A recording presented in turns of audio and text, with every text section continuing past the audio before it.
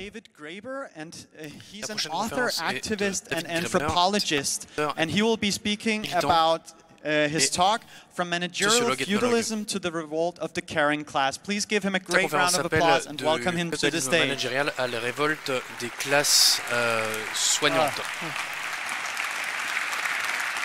Hello. Bonjour. Hi. It's great to be here.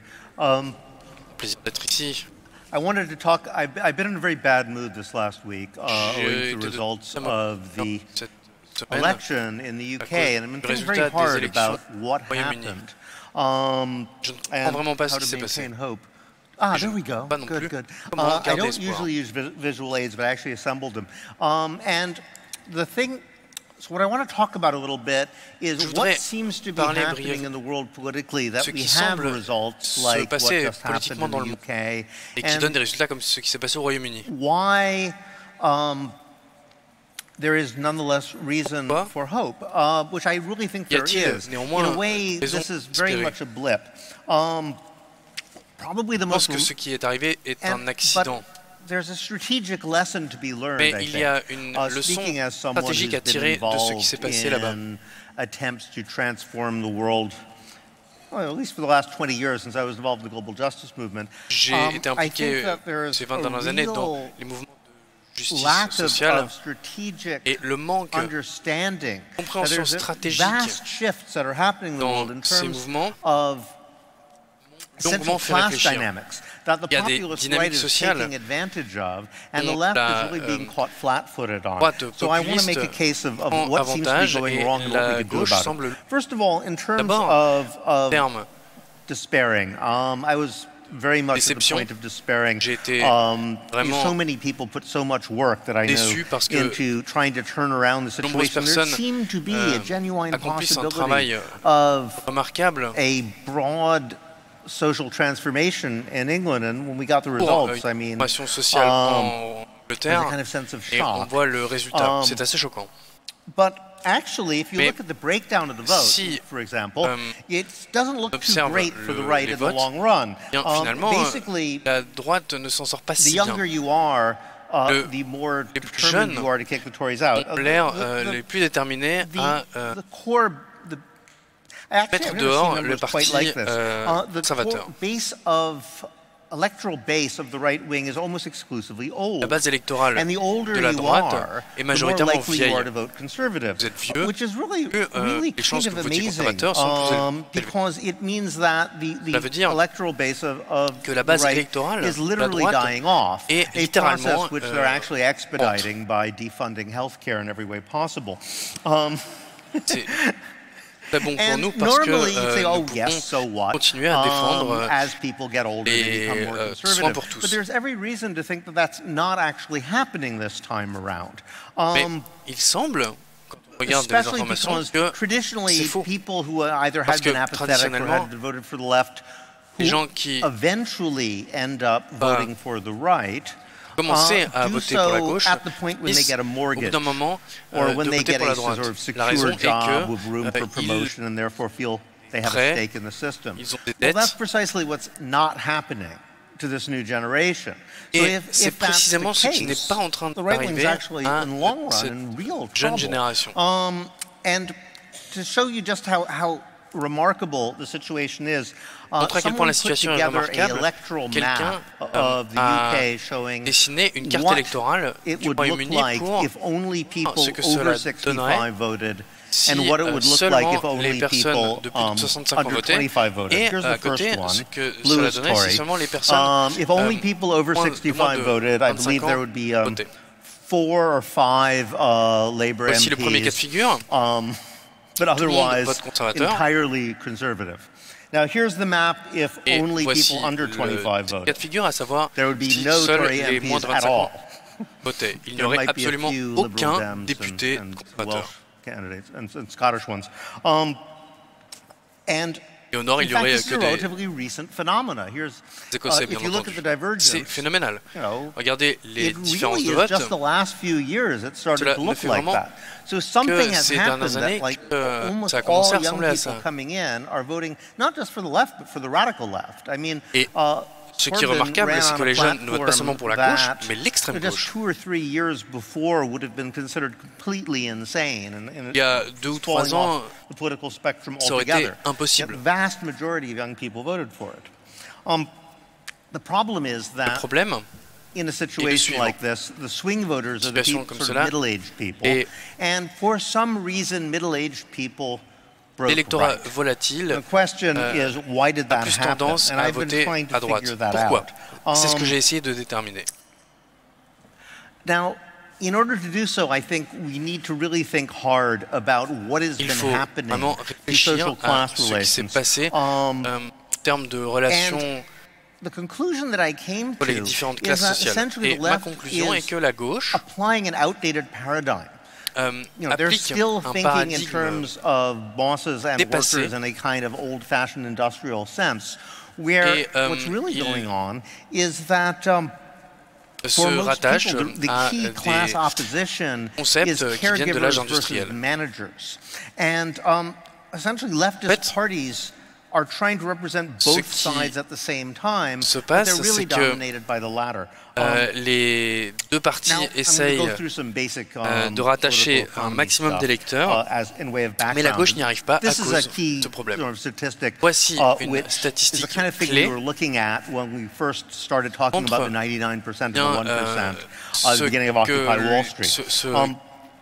Je voulais dire, quand on parlait des 99% et des 1% lors d'Occupy Wall Street, au milieu des années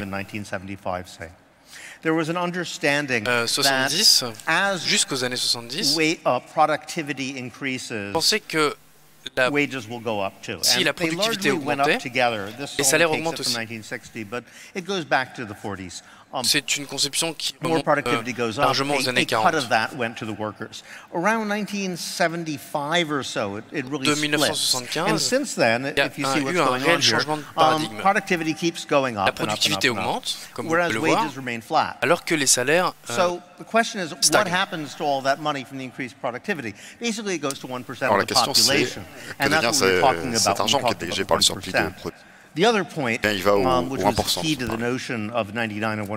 Un autre point important pour cet antagonisme 99% 1%. Que les These statistics are from America, which has an unusually corrupt system. Et aussi celui qui fonde le système politique, notamment aux États-Unis, qui a un système très corrompu, où plus ou moins on peut dire que la corruption est rendue légale. Et comme c'est les mêmes personnes qui font ces contributions aux campagnes politiques, qui sont les personnes qui ont eu leur fortune, ces gens-là arrivent à transformer leur puissance économique en puissance politique, et inversement. Alors, qui sont ces gens? Et quel rapport avec les changements dans la production? Eh bien, ce qui est intéressant, j'ai commencé à regarder ce sujet. C'est que la rhétorique que nous utilisons pour écrire les changements de classe depuis les années 1970 est assez trompeuse. Depuis les années 80, on parle d'économie de service. Et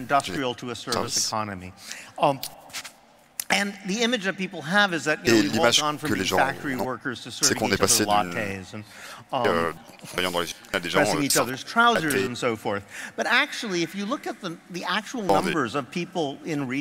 fait, si vous regardez le nombre de gens qui travaillent dans la vente, par exemple, I don't have a detailed breakdown here, but they remain pretty much constant. In fact, I've seen figures going back 150 years, which show that it's pretty much 15% of the population that does that sort of thing. It has been for over a century. It doesn't really change. It goes up and down a little bit, but basically, the amount of people who are actually providing services, haircuts, things like that, is pretty much the same as it's always been. What's actually happened is that you've had a growth of two areas. One is providing, what I would call caregiving work, and I would include education and health, but basically taking care of other people in one way or another. In the statistics, you have to look at education and health because they don't really have the category of caregiving in economic statistics. on the other hand, you have administration. And the number of people who are doing clerical, administrative, and supervisory work has gone up enormously. To some degree, so according to some accounts, it's gone up from maybe 20% of the population in, say, UK or America in 1900 to 40, 50, 60%. I mean, even a majority of workers. Now, the interesting thing about that is that huge numbers of those people seem to be convinced they really aren't doing anything. And that essentially, if their jobs didn't exist, it would make no difference at all. It's almost as if they were just making up jobs in offices to keep people busy. And this was the theme of a book I wrote on bullshit jobs. And just to describe the genesis of that book, essentially, I don't actually myself come from a professional background. So as a professor, I constantly meet people, sort of spouses of my colleagues, the sort of people you meet when you're socializing with people with professional backgrounds. I keep running into people at parties and saying, well, who work in offices and saying, well, I'm an anthropologist, right? I keep asking, well, what do you actually do? I mean, what does a person who is a management consultant actually do all day? And very often they will say, well, not much. Or you ask people who say, I'm an anthropologist, what do you do? And they'll say, well, nothing really. And, you think they're just being modest, so you kind of interrogate them. A few drinks later, they admit that actually they meant that literally. They actually do nothing all day. They sit around and they adjust their Facebook profiles. They play computer games. Sometimes they'll take a couple calls a day. Sometimes they'll take a couple calls a week. Sometimes they're just there in case something goes wrong. Sometimes they just don't do anything at all. And you ask, well, does your supervisor know this? And they say, I often wonder. I think they do. So I began to wonder how many people are there like this? Is this something, some weird coincidence that I just happen to run into people like this all the time? What section of the workforce is actually doing nothing all day? So I wrote a little article. I had a friend who was starting a radical magazine, said, can you write something provocative, something you'd never be able to get published elsewhere? So I wrote a little piece called On the Phenomena of Bullshit Jobs, where I suggested that, back in the 30s, Keynes wrote this famous essay predicting that by around now we would all be working 15-hour weeks because automation would get rid of most manual labor. And if you look at the jobs that existed in the 30s, that's true. So I said, well, maybe what's happened is the reason we're not working 15-hour weeks is they just made up bullshit jobs and just to keep us all working. And I wrote this piece, and it's kind of a joke, right? Within a week, this thing had been translated into 15 different languages. It was circulating around the world because the server kept crashing. It was getting millions and millions of hits. I was like, oh my God, you mean it's true? And eventually someone did a survey, YouGov, I think, and they discovered that people in the UK, 37% agreed that if their job didn't exist, either it would make no difference whatsoever, or the world might be a slightly better place. I thought about that, what must that do to the human soul? Can you imagine that? Waking up every morning and going to work thinking that you're doing absolutely nothing. If you're, no wonder people are angry and depressed. And I thought about it, it explains a lot of social phenomena that if people are just pretending to work all day. And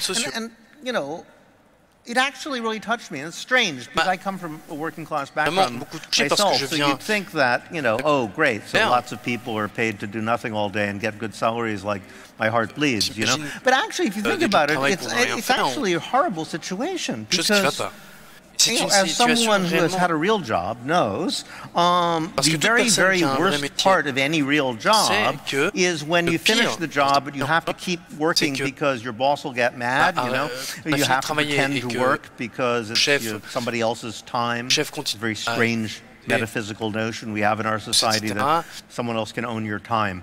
So since you're on the clock, you have to keep working or pretend to be, make up something to look busy. Well, apparently, at least a third of people in our society, that's all they do. Their entire job consists of just looking busy to make somebody else happy. De faire comme si that must be horrible. That must, ça doit être horrible. And it made a lot of political sense. Why is it that people seem to resent teachers or auto workers? After the 2008 crash, the people who really had to take a hit were teachers and auto workers. And there was a lot of people saying, well, these guys are making $25 an hour, you know? Well, yeah, they're providing a useful service. They're making cars. You're American. You're supposed to like cars. You know, cars is what makes you what you are if you're American. How would they resent auto workers? And I realize that it only makes sense if there's huge proportions of the population who aren't doing anything. En fait, c'est parce qu'il y a tellement d'âge de la population qui ne fait rien. Les autres you get to teach kids, you get to make stuff, you get to make cars, like, and then you want vacations too. That's not fair, you know. It's almost as if the suffering that you experience doing nothing all day is itself a sort of validation of vous n'avez aucun sentiment d'accomplissement. That makes you justifies your salary. Whereas people juger les autres puisque votre salaire n'est pas justifié. Saying this logic all the time that well, teachers, you know, I mean, they get to teach kids. You don't want people paying too much. You don't want people who are just interested in money taking care of our kids, do we? Which is odd, because you never hear people say, you never want greedy people who are just interested in money taking care of our money, so therefore you shouldn't pay bankers so much. So you think that would be a more serious problem, right? So there's this idea that if you're doing something that actually serves a purpose, somehow that should be enough. You shouldn't get a lot of money for it. So as a result of this, there is actually an inverse relationship. I don't have actual numbers for this, but there's actually an inverse relationship, and I have seen economic confirmation of this, between how socially beneficial your work is, how obviously your work benefits other people, and how much you get paid. And there's a few exceptions, like doctors, which everybody talks about. Generally speaking, the more useful your work, the less they'll pay you for it. Now, this is obviously a big problem already, but there's every reason to believe that the problem is actually getting worse. And one of the fascinating things I discovered when I started looking at the economic statistics is that if you look at jobs that actually are useful, and let's again look at caregiving. Remember, the big growth in jobs over the last 30 years has been in two areas, which are sort of collapsed in the term service, but are really actually totally different. One is the sort of administrative, clerical, and supervisory work, and the other is the actual caregiving labor, the work where you're actually helping people in some way. So, education and health are the two areas which show up on the statistics. Okay, if you look at these statistics, you discover that productivity in manufacturing, as we all know, is going way up. Productivity in certain other areas, wholesale, business services are going up. However, productivity in education, health, and other services, basically caregiving in general, insofar as it shows up on the charts, productivity is actually going down. Why is that? That's really interesting. I mean, we'll talk in a moment about what productivity actually even means in this context. On discutera dans un moment de qu'est-ce que ça veut dire dans ce contexte. Here's a suggestion as to why. Une première suggestion This is the growth of physicians on the bottom versus the growth of actual medical administrators in the United States since 1970. Et de ceux qui font fairly impressive looking graph there. Basically, what that sort of giant mountain there is what's called the bullshit sector. Géante, c'est ce que j'appelle le secteur du bullshit, le secteur des boulots à la con. Il n'y a aucune raison pour laquelle on aurait besoin d'autant de gens dans l'administration. Et en fait, l'effet d'avoir autant de gens dans cette administration, c'est de rendre les docteurs moins efficaces plutôt que l'inverse. Ça, je le sais très bien dans le monde de l'éducation, par exemple. Actual administrative paperwork you have to do actually increases with the number of administrators. Over the last 30, 40 years, something similar has happened. It isn't quite as bad as this, but something very similar has happened in America in universities. That the number of professors has doubled, but the number of actual administrators has gone up by 240, 300%. Et par 250 à 300%. Well, more than that, actually. Yeah, I mean, so suddenly you have like twice as many administrators vous avez deux fois plus de gens dans l'administration Now, you would think that par rapport would aux mean that professeurs. professors have to do less Et donc vous pensez que ça veut dire que les profs doivent faire moins d'administratif? Eh bien, c'est tout le contraire. Plus en plus du temps des professeurs est consacré à l'administration. Et pourquoi? Eh bien, la raison principale est que if you're hired as, you know, executive vice provost or assistant dean or something like that, some big shot administrative position at a British or American university, well, you want to feel like an executive, and they give these guys these giant six-figure salaries. They treat them like they're an executive. So if you're an executive, of course, you have to have a minor army of flunkies, of assistants, to make yourself feel important. The problem is, they give these guys 5 or 6 assistants, but then they figure out what those 5 or 6 assistants are actually going to do. Il faut leur donner quelque chose à faire. Usually turns out to be make up work for me, right? The professor. So suddenly I have to do time allocation studies. Suddenly I have to do. En tant que professeur, soudainement, il faut que je fasse de nouvelles choses administratives, que je détermine des manières d'évaluer la différence entre un programme de licence et un programme de master pour le même cours. Bon, il y a 30 ans, on ne faisait pas ça. C'est juste pour justifier l'existence de cette montagne administrative. Now, the interesting result of that is that, ce qui est intéressant là-dedans, this is where this sort of stuff comes in. It's actually vous allez voir, the numbers are there, but it's very, very difficult to interpret. So I had to actually get an economist friend to sort of go through all this with me and confirm that what I thought was happening was actually happening. Essentially, what's going on is just as manufacturing, digitization is being employed to make it much more efficient. Productivity goes up, the number of workers go down, the number of payment, the wages are actually going way up in manufacturing, but it doesn't really make a dent in profits because donc a fait baisser le nombre de personnes. So, okay. That we kind of all know. On the other hand, in the caring sector, the exact opposite is happening.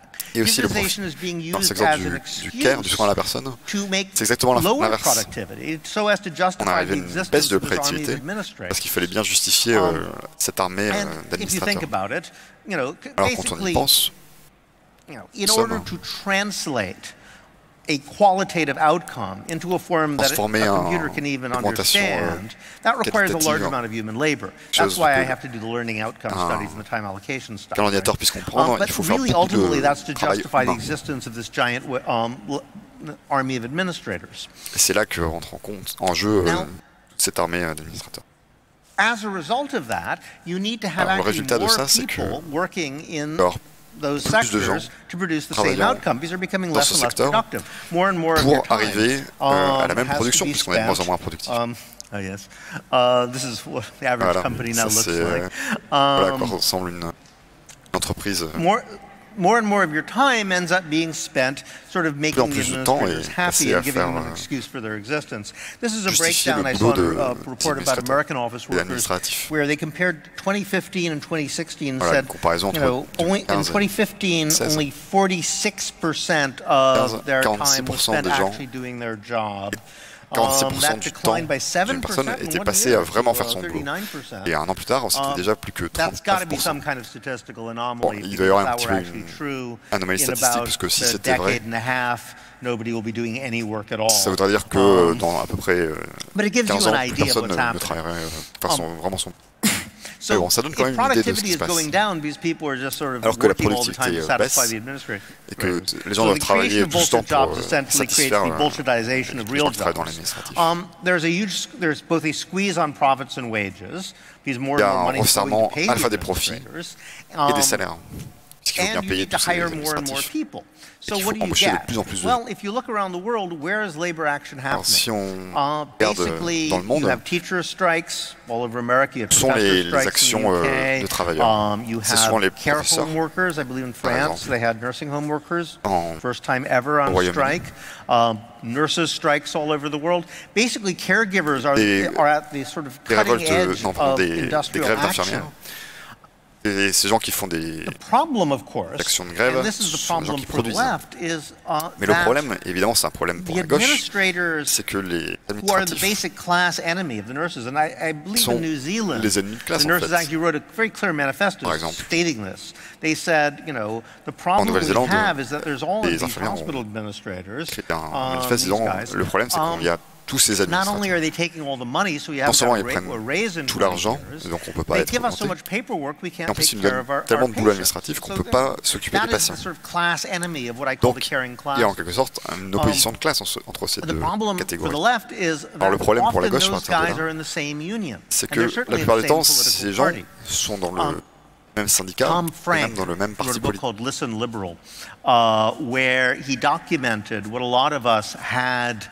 Kind of had a sense of intuitively for some time that what used to be left-wing parties, essentially like Clintonite Democrats, the Blairite Labour Party, la gauche est devenue à la Clinton, like Macron, ou à la Blair, Trudeau, all of these guys Macron, Trudeau, have essentially the head of parties that used to be parties à la tête de partis, autrefois des partis liés aux mouvements syndicaux, aux mouvements travailleurs,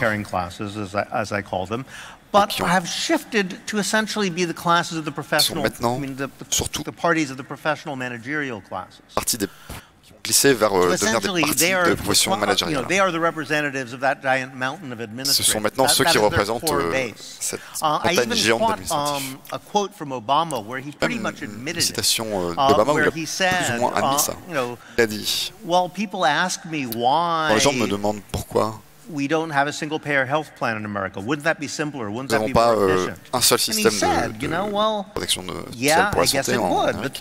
That's kind of the problem. Oui, c'est vrai que ça serait plus we have at the moment, like, what is it, 2-3 million people working for Kaiser, Blue Cross, c'est aussi ça le problème. Pour l'instant, on a quoi 2 à 3 millions de personnes qui travaillent pour des compagnies comme Kaiser ou... Qu'est-ce qu'on va faire de tous ces gens si on n'a qu'un seul système beaucoup plus efficace? En fait, il a admis que c'est une politique explicite de garder le marché de la santé comme ça, parce que c'est moins efficace. Et ça permet donc de garder en emploi des gens qui font un travail qui en fait n'est pas utile. In fact, they seem to take this glee. They say, well, you know, economy's changing, you just got to deal with it. But the moment that those guys and the officers who are doing nothing are threatened, political parties leap into action. Ferme, on dit, oh, vous savez, c'est le changement de l'économie. All right. So, if you look at what happened in England, alors, si on regarde ce qui se passe en Angleterre, c'est clair que the Conservatives won because they maneuvered the left into identifying itself with the professional managerial classes. Se positionner sur la tranche des managers. Alors qu'en fait, il y a un split entre cette partie de la population, ceux qui sont, par exemple, ceux qui sont syndiqués ou ceux qui travaillent manuels en both of whom are supposedly represented by the same party. Vous ne pouvez pas représenter avec un seul parti. Brexit was a perfect issue. Et le Brexit, c'était le problème parfait pour illustrer cette antagonisme. Alors c'est un petit peu ironique parce que les gens qui vont bénéficier du Brexit, c'est les avocats, enfin tous les juristes, puisqu'il va falloir réécrire toutes les lois. Et donc, les ennemis, finalement, quelque part, de gens qui ont pour le Brexit. Distant bureaucrats who know nothing of your lives. Les gens qui ont voté ça, c'était identifié comme ennemis les bureaucrates de Bruxelles, distants, et qui ont des impacts sur leur vie. the Tories managed to outmaneuver Labour and guaranteed their victory was precisely by forcing Labour into an alliance with all the people like the Liberal Democrats and the other Remainers, who then used this incredibly complicated constitutional means to try to block Brexit from happening. Constitutionnelle très compliquée pour essayer de bloquer le Brexit. And it was fun to watch at the time on TV. We're all 10 sticks, you know, like all these guys in wigs and strange people called Black Rod, and, you know, in odd costumes, appealing to all sorts of arcane rules in the 16th century. And it was great drama. You know, it was like costume drama come to life on television. But in effect, and you know, it seemed like Boris Johnson was just being constantly humiliated. Everything he did didn't work. His plans collapsed. He lost every vote he tried. But in fact, what it ended up doing was it forced what was actually a radical party, which represented sort of angry youth in the UK, into alliance with qui représentait les jeunes, a dû s'allier avec un parti qui représente les pressions managériales et dont la vision de la démocratie est celle d'un ensemble de règles. Ça, on le voit bien en Amérique aussi, dans la bataille entre Trump et Clinton. Clinton était d'être corrompu parce qu'elle avait touché des sommes gigantesque pour donner des speeches. Et donc on se disait, personne ne paye un politicien autant d'argent si on n'espère pas en quelque chose en retour. Et les commentateurs disaient, oui, mais c'était légal, pourquoi les gens sont-ils énervés? Et si vous voulez comprendre les dynamiques de classe dans un pays, l'Angleterre ou l'Amérique, c'est cette phrase-là qu'il faut comprendre. Parce que les gens des professions managériales sont peut-être les seules personnes qui pensent que si vous faites de la corruption mais que c'est légal, alors c'est OK.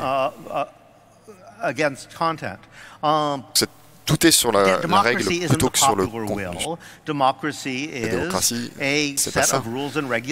Pour la démocratie, c'est un ensemble de règles et de règlements. Et si vous respectez le règlement, alors ça va. Et ces gens-là, encore une fois, cette montagne administrative, c'est ceux qui pensent sauver la démocratie comme ça, et ils sont devenus la base électorale de gens comme Clinton ou Blair. People like Obama. Now,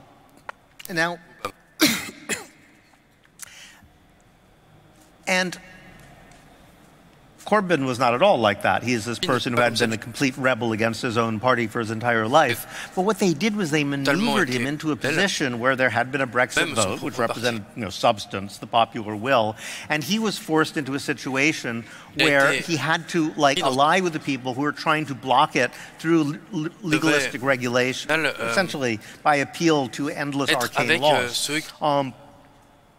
Thus identifying his class with the professional managerials. And a lot of my friends who actually were out on doorsteps, you know, they actually seem to think of Boris Johnson as a regular guy. I mean, this guy, his actual name is Boris Alexander de Pfeffel Johnson. He is an aristocrat going back like 500 years.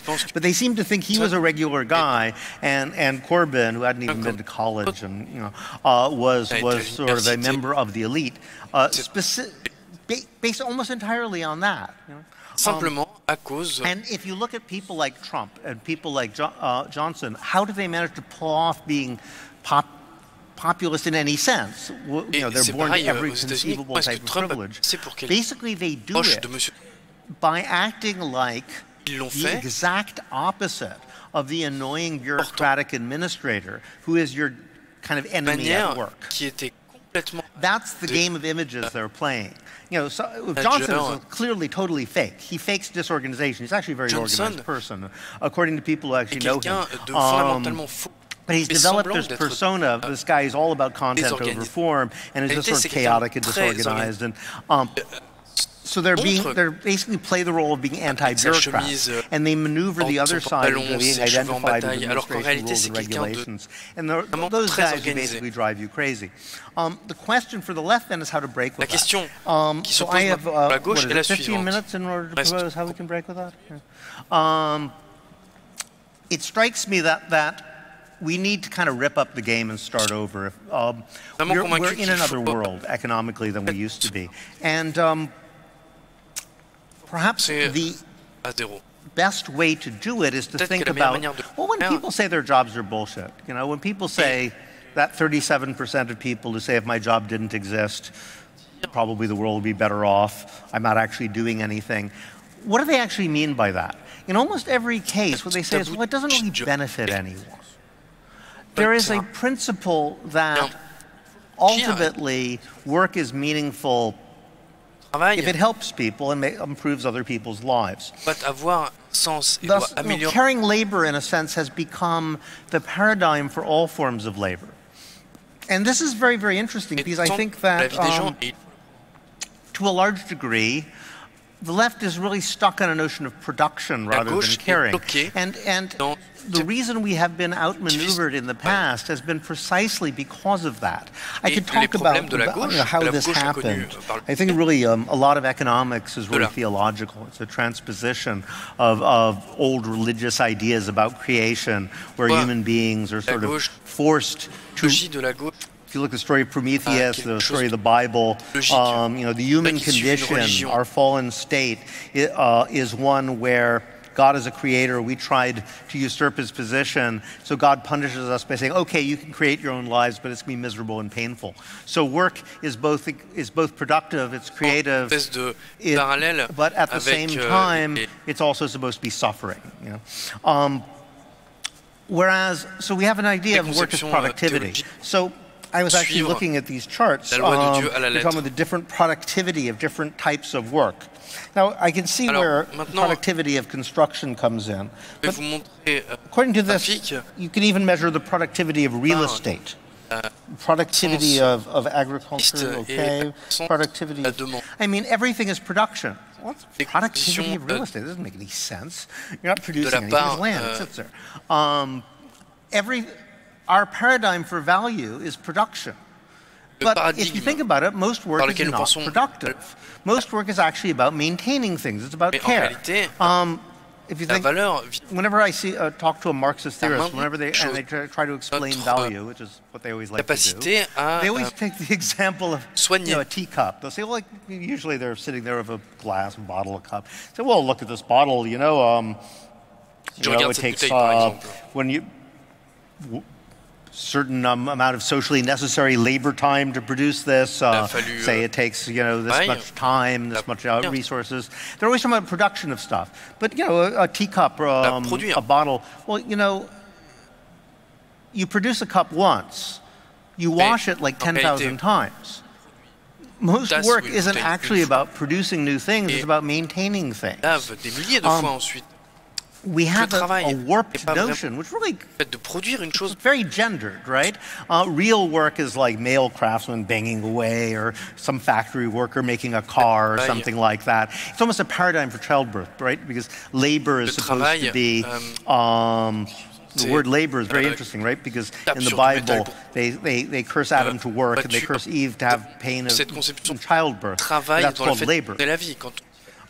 So there's the idea that, factories are like these black boxes where you're kind of pushing stuff out like babies through a painful process that we don't really understand. And that's what work mainly consists of. But actually that's not what work mainly consists of. Most work actually consists of taking care of other people. So I think that what we need to do is we need to start over. We need to realize, first of all, think about the working classes, not as producers, but as carers. The working classes are basically people who take care of other people. And always have been. Actually, psychological studies show this really well. That the poorer you are, the better you are at reading other people's emotions and understanding what they're feeling. That's because it's actually the job of people to take care of others. All rich people just don't have to think about what other people are thinking or care. They don't care, literally. And so I think we need to, redefine the working classes as caring classes.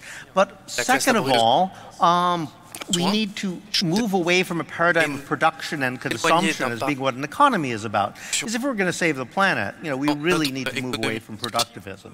So I would propose that we just rip up the discipline of economics as it exists and start over. Je pense qu'il faut simplement casser l'idéologie économique telle qu'elle est et recommencer de zéro. So this is my proposal in this regard. I think that we should take the ideas of production and consumption, throw them away, and substitute for them the idea of care and freedom.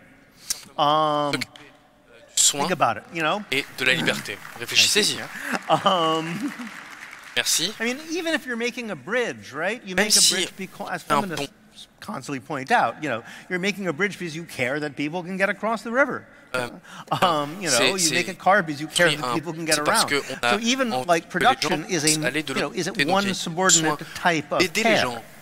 What we do is, as human beings, is we take care of each other. But care is actually, and this is, I think, something that we don't often recognize, closely related to the notion of freedom, because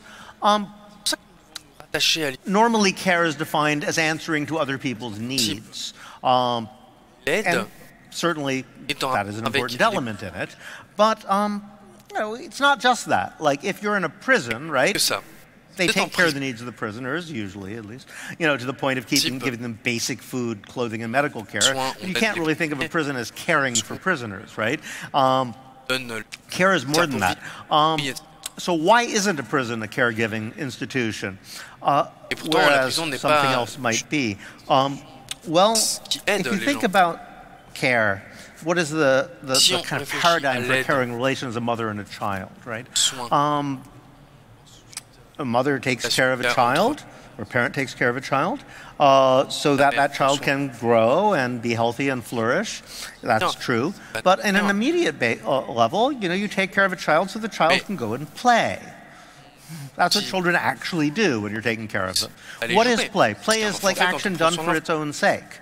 It's, in a way, the very paradigm of freedom, because action done for its own sake is what freedom really consists of. Play and freedom are ultimately the same thing. So, a production-consumption paradigm for what an economy is a guarantee for ultimately destroying the planet and each other. I mean, even when you talk about degrowth, if you're working within that paradigm, you're essentially doomed. We need to break away from that paradigm entirely. Care and freedom, on the other hand, are things you can increase as much as you like without damaging anything. So we need to think, what are ways that we need to care for each other that will make each other more free? And who are the people who are providing that care? And how can they be compensated themselves with greater freedom? And to do that, we need to actually scrap almost all of the discipline of economics as it currently exists. We're actually just starting to think about this. I mean, because economics as it currently exists is based on assumptions of human nature that we now know to be wrong. Right? There have been actual empirical tests of the basic sort of fundamental assumptions of the maximizing individual that economic theory is based on. And it turns out, they're not true. It tells you something about the role of economics that this has had almost no effect on economic teaching whatsoever. They don't really care that it's not true. But one of the things that we have discovered, which is quite interesting, is that human beings have actually a psychological need to be cared for, but they have an even greater psychological need to care for others, or to care for something. If you don't have that, you basically fall apart. That's why old people get lost.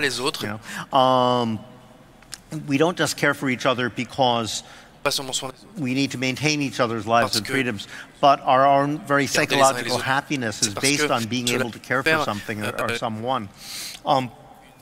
So what would happen to microeconomics if we started from that? We're doing actually a workshop tomorrow on the Museum of Care, which we're going to imagine in Rojava, which is in in northeastern Syria, where there is a women's revolution going on, as you might have heard.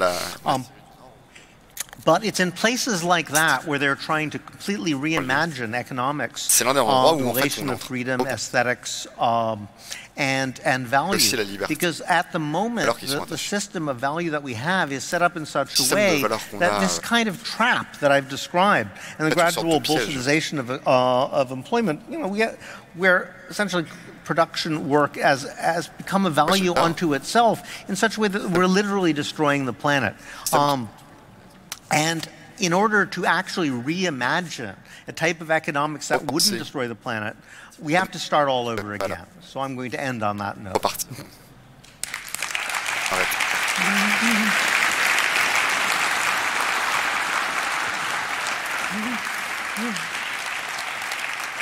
David, thank you so much. Merci beaucoup, David. I think it's very interesting to also have some political views now that we mix in all sorts of technology, and it goes very good in the theme of Congress. Please, if anyone has any questions, line up by the microphones and we'll go for that. Unfortunately, in the beginning, I forgot to mention that you can ask questions over the internet through IRC, Mastodon, or Twitter. And remember to use the channel Borg, and we'll make sure that they get answered. So, please, microphone number 1.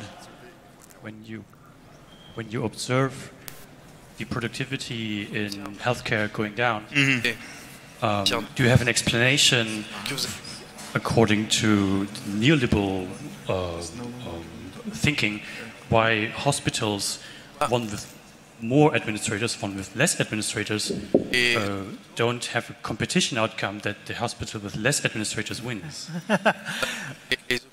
Yeah. Well, one of the fascinating things about the whole phenomenon of Bolshevization and bullshit jobs is that it's exactly what's not supposed to happen under a competitive system. But it's happened across the board in every, equally in private sector and public sector.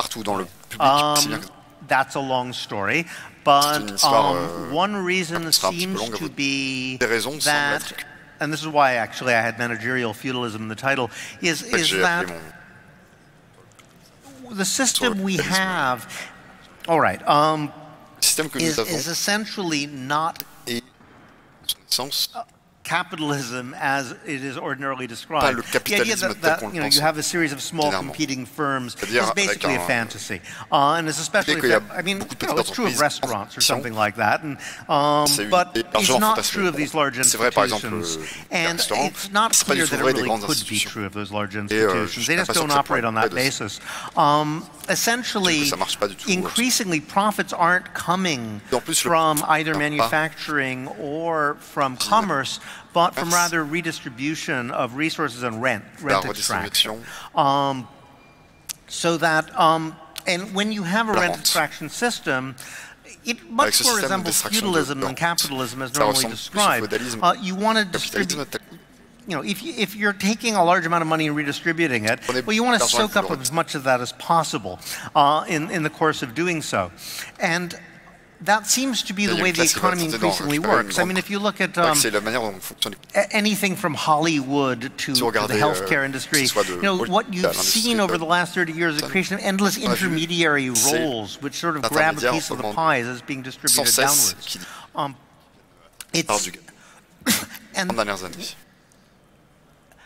I mean, I could go into the whole mechanisms, but essentially, the political and the economic have become so intertwined that you can no longer make a distinction between the two. So you have and this is where you go back to the whole thing about the 1%, using wealth, political power to accumulate more wealth, using your wealth to create more political power. You have an engine of extraction whereby the spoils are increasingly distributed within these very, very large bureaucratic organizations, and that's essentially how our economy works. Great. Thank you so much. I mean, I could talk for an hour about the that's basically it. You can call it capitalism if you like, but it doesn't in any way resemble capitalism the way that people like to imagine capitalism would work. Great. Awesome. Questions from the internet, please. how to best address this caregiver class when the context of the proletariat is no longer given to awake their class consciousness. How to address the caregiver when the proletariat is no longer what? Please repeat the question. How to best address the caregiver class when the context of the proletariat is no longer given to awake their class consciousness. Given to awake? Sur la personne, si on est incapable de s'adresser à la classe prolétarienne. The question is, how do you create a class consciousness for that class? Well, that is the question. I mean, first of all, you need to actually think about who your actual class enemy is.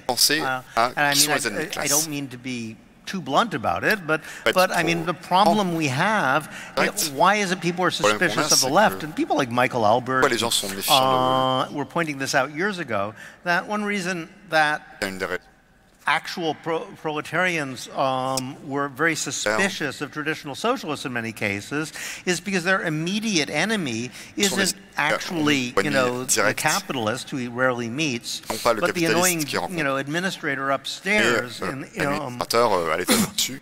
And, to a large extent, traditional socialism means giving that guy more power rather than less. So I think we need to actually look at what's really going on in a hospital and a school. And I use hospitals and schools as examples, but they're actually very important ones because people have shown that in most cities in America now, hospitals and schools are the two largest employers, universities and hospitals. Essentially, work has been reorganized around working on the bodies and minds of other people rather than producing objects. And the class relations in those institutions are not, you can't use traditional Marxist analysis. You need to actually reimagine what it would mean. Are we talking about the production of people? If so, what are the class dynamics involved in that? Is production the term at all? Probably not. That's why I say we need to reconstitute the language in which we're using to describe this, because we're essentially using 19th century terminology to discuss 21st century problems. And both sides are doing that. The right wing is using neoclassical economics, which is basically Victorian. It's trying to solve problems that no longer exist. But the left is using the 19th century Marxist critique of that, which also doesn't apply. We just need new terms. Thank you. I hope that answered the question from the internet. Microphone number 2, please.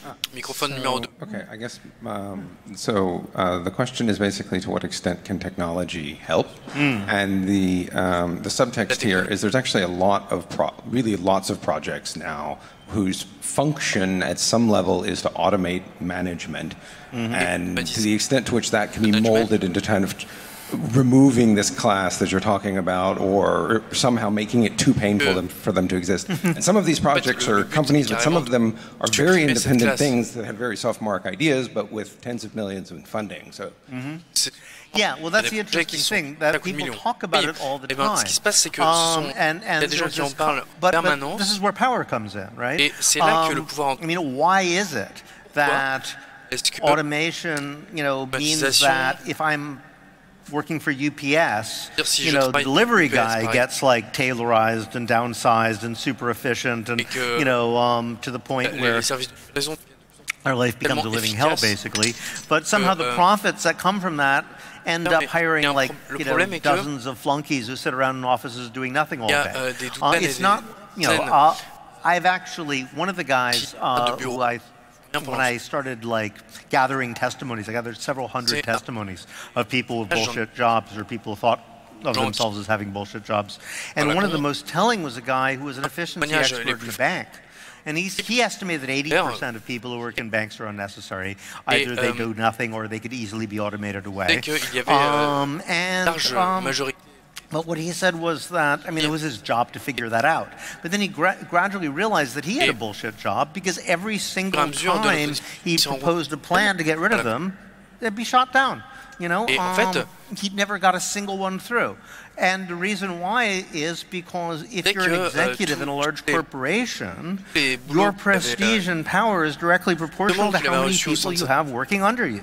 So there's no way are they going to get rid of flunkies. I mean, that's just going to mean, you know, the better they are at it, the less important they'll become in the operation. So somebody always blocked it. I mean, this is a basic power question. You can come up with great technological ideas for eliminating people. Jamais ils vont être virés, ces gens. But you know, who actually gets eliminated and who doesn't has everything to do with power. Ceux qui vont être éliminés. Great. Thank you. And last question, please, from microphone number 5. Can we maybe have one question from a non-male person? Yeah, that'd be nice. Non-male person. Sorry. Sorry, I am not choosing questions based on stuff. We're kind of choosing all around the hall. Please, microphone number 5. Yeah, thank you for the opportunity to speak. I heard that you, I really liked your description of a paradigm, or that few people are stuck on production and consumption, and that you would like to change the paradigm to a paradigm towards more care and freedom, so on, etc. And for me, it kind of sounds a little vague, and that's why I myself think of basic income as a human right, as the actual mean to break with the current hegemonic macroeconomic paradigm, so to speak. And I was interested in your point of view on that basic income. Yeah. Well, I actually totally support that. I think that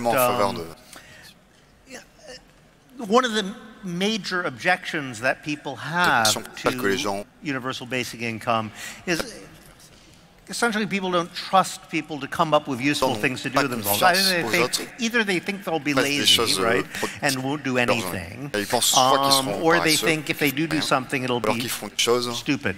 Like, you know, so we're going to have millions of people who are trying to create perpetual motion devices, or becoming annoying street mimes, or bad musicians, or bad poets, or, you know, so forth and so on. And I think it actually masks an incredible condescending elitism that a lot of people have, which is really the mindset of the professional managerial classes who think that they should be controlling people. Because, okay, if you think about the fact that huge percentages, perhaps a third of people, already think that they're doing nothing all day and they're really miserable about it, I think that demonstrates quite clearly why that isn't true. First of all, the idea that people, like, if given a basic income, won't work. Actually, there are lots of people who are paid basically to sit there all day and do nothing, and they're really unhappy. They'd much rather be working. Second of all, you know, if 30 to 40% of people already think that their jobs are completely pointless and useless, I mean, how bad could it be? Like, you know, even if everybody goes off and becomes bad poets, well, at least they'll be a lot happier than they are now. And second of all, you know, one or two of them might really be good poets, you know? If, like, just, you know, 0.001% of all the people on basic income who decide to become poets or musicians or, you know, invent like crazy devices actually do, you know, become Miles Davis or Shakespeare, or actually do invent a perpetual motion device, well, you know, you got your money back right there, right? Great, thank you so much. Unfortunately, that was all the questions that we had time to. If you have any more questions, please, I'm sure that they will just take a few minutes to answer them if you come out here. Thank you so much, David Graeber, for your talk, and please give him a great round of applause.